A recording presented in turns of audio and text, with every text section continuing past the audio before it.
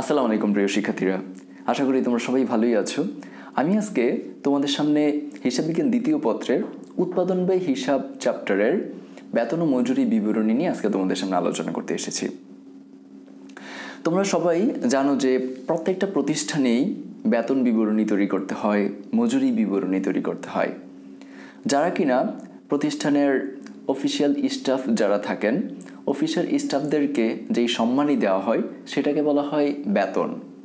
আর যারা কিনা কারখানাতে শ্রমিক হিসেবে কাজ করেন, কারখানা শ্রমিকদেরকে যেই সম্মানই দেওয়া হয় সেটাকে বলা হয় মজুরি। আমরা সবাই জানলাম যে বেতন মানে কি। বেতনটা হচ্ছে যে অফিসের স্টাফদেরকে যেই সম্মানই দেওয়া হয় সেটা হচ্ছে বেতন, আর কারখানা শ্রমিকদেরকে যেই সম্মানই দেওয়া হয় সেটা হচ্ছে মজুরি। তো শ্রমিকদেরকে যেই মজুরি দেওয়া হয়, স্টাফদেরকে যেই বেতন দেওয়া হয়, সেটার জন্য অবশ্যই বেতন বিবরণী তৈরি করতে হয় বা মজুরি বিবরণী তৈরি করতে হয়। সেই বেতন বিবরণী কিভাবে তৈরি করতে হয় বা মজুরি বিবরণী কিভাবে তৈরি করতে হয় সেটা নিয়েই আজকে আমরা আলোচনা করব। আমাদের পরীক্ষাতে দেখা গেছে যে একটা বেতন বিবরণী বা মজুরি বিবরণীর অঙ্ক অবশ্যই আসে। তো দেখো, ভালো করে খেয়াল করো, এই চ্যাপ্টারে ম্যাথ পড়ার জন্য আমাদেরকে প্রথমেই যেটা জানতে হবে যে আসলে এখানে এই চ্যাপ্টার থেকে কি আসে, কি ধরনের প্রশ্ন আসে। সাধারণত আমাদের এখানে সবসময় বলে যে মোট বেতন নির্ণয় করো বা মোট মজুরি নির্ণয় করো বা মোট উপার্জন নির্ণয় করো। অর্থাৎ মোট বেতন বা মোট মজুরি বা মোট উপার্জন, এই প্রশ্ন এগুলো সেম। আবার বলতে পারে যে মোট কর্তন নির্ণয় করো। আবার প্রশ্ন আসে যে নিট বেতন নির্ণয় করো, নিট মজুরি নির্ণয় করো, কিংবা নিট প্রদেয় মজুরি নির্ণয় করো। এরকম বিভিন্ন প্রশ্ন আসে।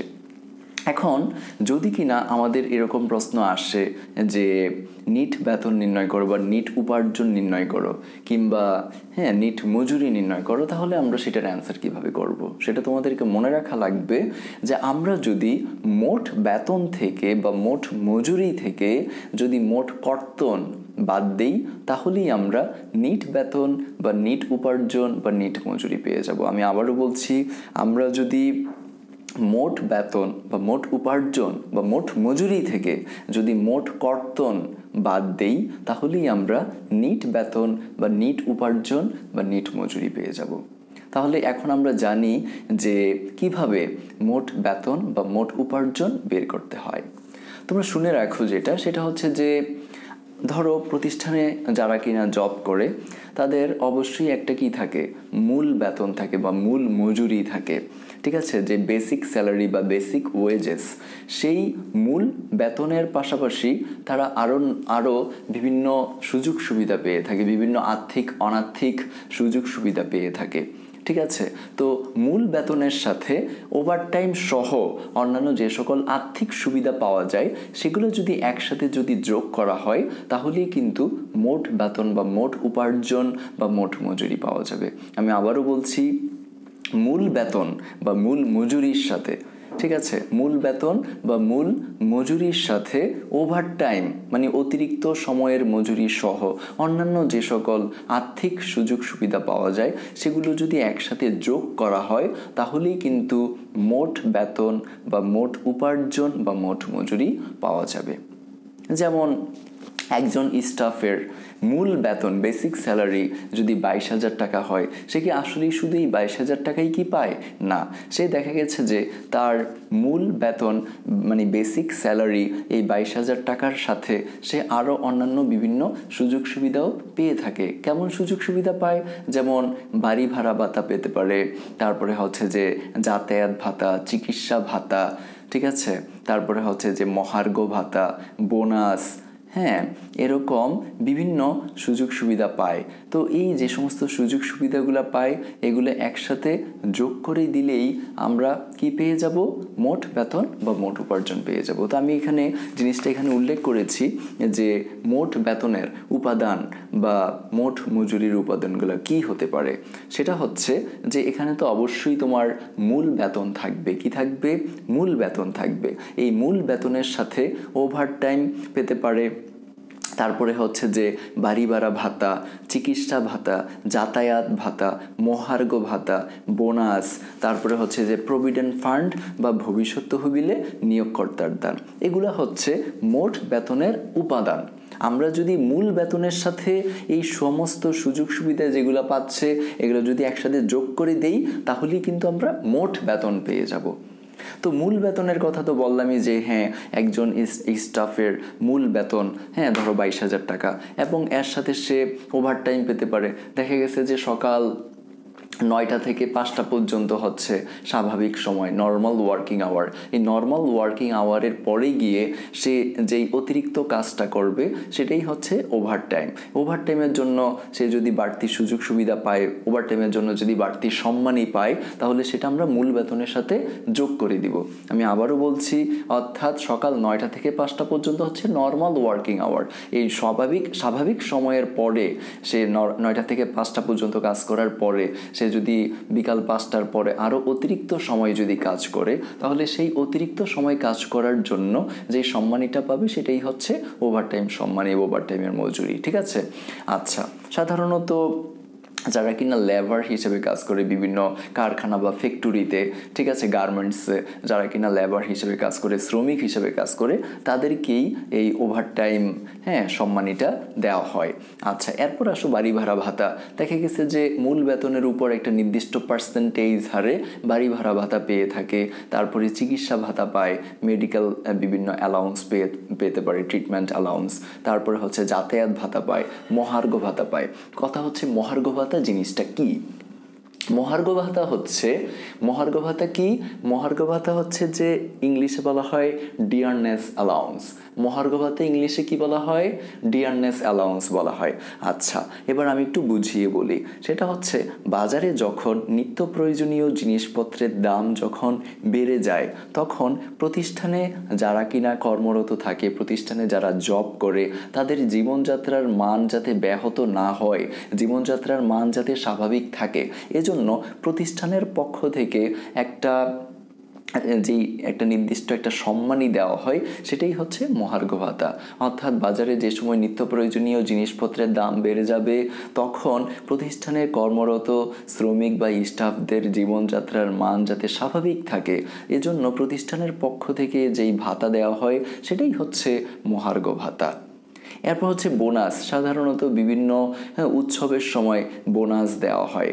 এটাও আমরা মোট বেতন নির্ণয় করার সময় উপার্জনের উপাদান হিসেবে আমরা এখানে আনবো। এরপর দেখো এখানে যেটা বলেছে সেটা হচ্ছে যে প্রভিডেন্ট ফান্ড বা ভবিষ্যৎ তহবিল। এই প্রভিডেন্ট ফান্ড বা ইংলিশে বলা হয় প্রভিডেন্ট ফান্ড, বাংলায় বলা হয় ভবিষ্যৎ তহবিল। আচ্ছা, তা এখন কথা হচ্ছে যে প্রভিডেন্ট ফান্ড বা ভবিষ্যৎ তহবিল মানে কি? প্রভিডেন্ট ফান্ড বা ভবিষ্যৎ তহবিল মানে হচ্ছে প্রত্যেক মাসেই বেসিক স্যালারি, মূল বেতনের একটা নির্দিষ্ট পার্সেন্টেজ এটা প্রতিষ্ঠান কেটে রাখে। এটা এরকম না যে এটা প্রতিষ্ঠান নিয়ে ফেলবে, এটা যারা প্রতিষ্ঠানে জব করে তাদেরই অ্যাকাউন্টে তারা কি করে ফেলবে, মানে তাদেরই অ্যাকাউন্টে জমা রাখবে। পরে যে সময় কিনা যারা জব করতেছে তারা যে সময় রিটায়ার্ড করবে, অবসর গ্রহণ করবে, তখন এই যে প্রত্যেক মাসে মাসে যেই প্রভিডেন্ট ফান্ড বা ভবিষ্যৎ তহবিলের জন্য যে টাকাটা কেটে রাখা হয়েছিল সেটা সেই রিটায়ারমেন্টের পরে গিয়ে একসাথে পাবে। যেমন আমি যে প্রতিষ্ঠানে জব করি, আমারও প্রত্যেক মাসে বেসিক স্যালারির একটা নির্দিষ্ট পার্সেন্টেজ কেটে রাখা হচ্ছে। এটা এরকম না যে এটা প্রতিষ্ঠান খেয়ে ফেলবে বা প্রতিষ্ঠান নিয়ে ফেলবে, এটা আমারই জন্য আমারই নামে একটা হিসাব খুলে প্রভিডেন্ট ফান্ড হিসাবে এটা কি রেখে জমা হিসেবে থাকছে। পরে যে সময় আমি রিটায়ারমেন্টে যাব, তখন আমাকে এই প্রত্যেক মাসে যেই টাকাটা কেটে রাখা হয়েছিল পুরোটা টাকা একসাথে দেওয়া হবে। এখন কথা হচ্ছে মাঝে মাঝে দেখা যায় এই প্রভিডেন্ট ফান্ডে যিনি কিনা প্রতিষ্ঠানের মালিক বা নিয়োগকর্তা তিনিও দান করেন। অর্থাৎ দেখা গেছে যে যেমন আমার বেসিক স্যালারি, আমার মূল বেতন যদি 22,000 টাকা হয়ে থাকে, আর সেই 22,000 টাকার উপর যদি প্রত্যেক মাসে 22,000 টাকার উপর যদি 10% করে কেটে রাখা হয়, তাহলে দেখা যাবে যে আমার অ্যাকাউন্টে কত টাকা করে কেটে রাখতেছে আমার বেতনের উপর? 2,200 টাকা। 22,000 টাকা হচ্ছে মূল বেতন, আর 22,000 টাকার 10% হচ্ছে 2,200। দ্যাট মিনস প্রত্যেক মাসে আমার বেতন থেকে 2,200 টাকা করে প্রভিডেন্ট ফান্ডের জন্য কেটে রাখা হচ্ছে। এখন এরকম যদি হয় যে হ্যাঁ, এই প্রভিডেন্ট ফান্ডে মানে আমার ফান্ডে যদি আমার মালিক বা নিয়োগকর্তা যদি দান করে, তাহলে কিন্তু সেটা এই উপার্জনের আইটেমের মধ্যেও দেখাতে হবে। আমি আরও ভালো করে বলছি, অর্থাৎ আমার জন্য যে প্রভিডেন্ট ফান্ড খোলা হয়েছে, আমার প্রভিডেন্ট ফান্ডে তো আমার মূল বেতনের 10% করে কেটে রাখছেই, আবার মালিকও দেখা গেছে যে 10% করে আমার অ্যাকাউন্টে কি করতে পারে, আমার ফান্ডে কন্ট্রিবিউট করতে পারে। ঠিক আছে, তো এরকম যদি হয় তাহলে দেখা যাবে যে এই প্রভিডেন্ট ফান্ড বা ভবিষ্যৎ তহবিলে নিয়োগকর্তার দান, এটা আমরা একবার উপার্জনে দেখাবো, আরেকবার কর্তনে দেখাবো।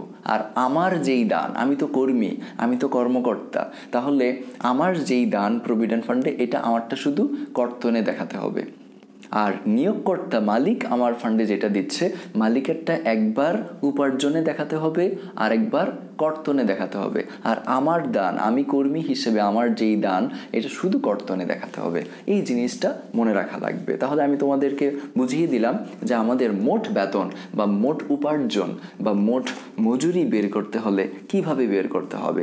মূল বেতন বা মূল মজুরির সাথে ওভারটাইম, বাড়ি ভাড়া ভাতা, চিকিৎসা ভাতা, যাতায়াত ভাতা, মহার্ঘ ভাতা, বোনাস, প্রভিডেন্ট ফান্ডে নিয়োগকর্তার দান, সবগুলো একসাথে যোগ করব, তাহলেই আমরা মোট বেতন বা মোট মজুরি বা মোট উপার্জন পেয়ে যাব। এবার আসো কর্তনের ব্যাপারে কথা বলি। ভালো করে খেয়াল রাখো, সেটা হচ্ছে যে মোট কর্তন মানে কি। অর্থাৎ আমি যেমন মূল বেতনের পাশাপাশি বিভিন্ন সুযোগ সুবিধা যেমন পাচ্ছি, ঠিক তেমনি প্রতিষ্ঠান কি করতেছে, এই মূল বেতনের উপর একটা পার্সেন্টেজ হারে প্রত্যেক মাসে আমার বেতন থেকে কি বিভিন্ন খাতে টাকা কেটে নিচ্ছে। তো যে সমস্ত খাতে বা যে সমস্ত কারণে টাকা কেটে নিচ্ছে, এগুলো যদি একসাথে যদি যোগ করা হয়, তাহলেই কিন্তু আমরা মোট কর্তন পেয়ে যাব। এই জিনিসটা আমি এখানে লিখেছি যে প্রতিষ্ঠানে মূল বেতনের সাথে বিভিন্ন সুযোগ সুবিধা যেমন পাওয়া যায়, ঠিক তেমনি বিভিন্ন খাতে টাকা কেটেও রাখা হয়। যে সমস্ত খাতে টাকা কেটে রাখা হয় তার যোগফলকে মোট কর্তন বলা হয়। তার যোগফলকে কি বলা হয়? মোট কর্তন বলা হয়। এখন কোন কোন খাতে টাকা কেটে রাখতে পারে সেটা হচ্ছে যে দেখো, মোট কর্তনের উপাদানসমূহ, যেমন যৌথ বীমার জন্য টাকা কেটে রাখতে পারে, ইনকাম ট্যাক্স আয়করের জন্য টাকা কেটে রাখে, অগ্রিম মজুরি কর্তন, যেমন দেখা গেছে যে এখন মাসের মাঝামাঝি আমার হঠাৎ করে ইমার্জেন্সি টাকার দরকার, হ্যাঁ আমি এখন ক্যাশিয়ারকে গিয়ে বললাম যে আমার একটা জরুরি বিষয়ে এত টাকা দরকার। এখন ক্যাশিয়ার যদি আমাকে সেই টাকাটা যদি দেয়, তাহলে মাস শেষে কি করবে, অ্যাকাউন্টেন্ট কি করবে, ওই যে আমাকে মাসের মাঝামাঝি বা যে কোনো সময় আমাকে যেই মানে চলতি মাসের মাঝামাঝির সময় আমাকে যেই অগ্রিম মজুরি বা অগ্রিম স্যালারি, অ্যাডভান্স বেতন আমাকে যেটা দিয়েছিল, এটা মাসের শেষে সে অ্যাডজাস্ট করবে, সেটা কর্তন করে রাখবে, কেটে রাখবে। ঠিক আছে, তো আমরা যেটা বললাম, যৌথ বীমার জন্য কর্তন, আয়করের জন্য কর্তন, অগ্রিম মজুরি বা অগ্রিম বেতনের জন্য কর্তন, ঠিক আছে, কল্যাণ তহবিলে কর্তন, গৃহ নির্মাণ ঋণের জন্য কর্তন। আচ্ছা, তারপরে হচ্ছে যে প্রভিডেন্ট ফান্ডে নিয়োগকর্তাও কর্মীর দান।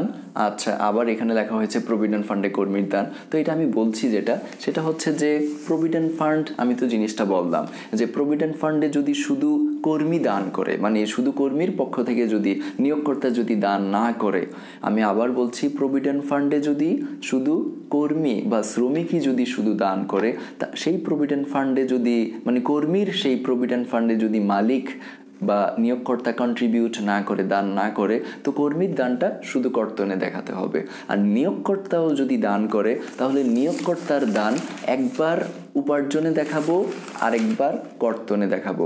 নিয়োগকর্তার দান দুই জায়গায় আসবে, নিয়োগকর্তার দান উপার্জনেও আসবে, কর্তনেও আসবে, আর কর্মীর দান শুধু কর্তনে আসবে। এখন উদ্দীপকে আমরা যে প্রশ্ন দেয়া থাকবে, উদ্দীপকে যদি শুধু লেখা থাকে প্রভিডেন্ট ফান্ডে কর্তন, এটা কি নিয়োগকর্তার দান নাকি কর্মীর দান, এটা যদি স্পষ্ট করে বলা না থাকে, জাস্ট যদি শুধু এইটাই বলা থাকে যে প্রভিডেন্ট ফান্ডে কর্তন, তাহলে বুঝে নিতে হবে এই প্রভিডেন্ট ফান্ডে নিয়োগকর্তা দান করেনি, এই প্রভিডেন্ট ফান্ডে শুধু কর্মীই দান করেছে। তাহলে সেই প্রভিডেন্ট ফান্ডে কর্তনটা শুধু কর্মীর দান ধরে নিয়ে এটাকে কর্তনই দেখাতে হবে।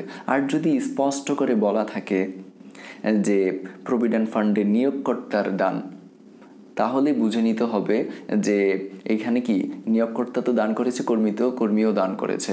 অর্থাৎ যদি স্পষ্ট করে বলা থাকে যে প্রভিডেন্ট ফান্ডে নিয়োগকর্তা ও কর্মীর দান, তাহলে আমরা বুঝে নিব যে ইয়াস, এই প্রভিডেন্ট ফান্ডে কর্মী তো দান করেছেই, নিয়োগকর্তাও দান করেছে। আর এই নিয়োগকর্তার যেই দানটা, সেটা আমরা একবার উপার্জনে দেখাবো, একবার কর্তনে দেখাবো, আর কর্মীর দানটা শুধু কর্তনে দেখাবো।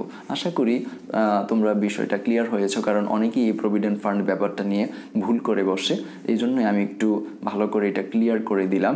হ্যাঁ, আশা করি তোমাদের মধ্যে আর কোনো কনফিউশন থাকবে না। আচ্ছা, তো আমরা যেই জিনিসটা বললাম, এখানে বিস্তারিতভাবে একটু আমি বলেছি যে উদ্দীপকে শুধু প্রভিডেন্ট ফান্ড বা ভবিষ্যৎ তহবিলে কর্তন বলা থাকলে একে কর্মীর দান ধরে নিয়ে কর্তন হিসাবে দেখাতে হবে। উদ্দীপকে শুধু প্রভিডেন্ট ফান্ড বা ভবিষ্যৎ তহবিলে কর্তন বলা থাকলে একে কর্মীর দান ধরে নিয়ে কর্তন হিসেবে দেখাতে হবে। আর যদি প্রভিডেন্ট ফান্ডে নিয়োগকর্তার দান বলা থাকে, তাহলে নিয়োগকর্তার দানটি উপার্জন এবং কর্তন উভয় পার্শ্বে দেখাতে হবে। ঠিক আছে, প্রভিডেন্ট ফান্ডে কর্মীর দান শুধুমাত্র কর্তন কলামে দেখাতে হবে। ঠিক আছে, তাহলে আমি জিনিসটা তোমাদেরকে একটুকে তো বলেছি, সেটা হচ্ছে যে প্রভিডেন্ট ফান্ডে যদি নিয়োগকর্তা দান করে উপার্জনেও আসবে, কর্তনেও আসবে। আর যদি প্রভিডেন্ট ফান্ডে শুধু কর্মী দান করে, কর্মীর দানটা আমরা শুধু কর্তনে দেখাবো। ওকে, আশা করি তোমরা সবাই বুঝতে পেরেছ। এবার আসো, তাহলে আমি যেটা বললাম, প্রথমে যেটা বলেছি যে আমাদেরকে উদ্দীপকের মধ্যে যদি কিনা বলে যে নিট বেতন নির্ণয় করো, নিট উপার্জন নির্ণয় করো, নিট মজুরি নির্ণয় করো, তাহলে আমরা আগে মোট বেতনটা বের করব, মূল বেতনের সাথে অন্যান্য আর্থিক সুবিধাগুলো একসাথে যোগ করে দিব, তাহলে আমরা মোট বেতন পাবো। এবার মোট কর্তন বের করব, মোট বেতন থেকে মোট কর্তন বাদ দিব, তাহলেই আমরা net salary R net earnings R net wages, that means net বেতন, নেট উপার্জন বা নেট মজুরি পেয়ে যাব। এইভাবে আমরা মজুরি বিবরণী তৈরি করব। ঠিক আছে, আচ্ছা, এবার আরেকটা ইম্পর্ট্যান্ট জিনিস তোমাদের সাথে আলোচনা করি, সেটা হচ্ছে যে আমাদের এখানে বেতন ও মজুরি সংক্রান্ত জাবেদা আসে।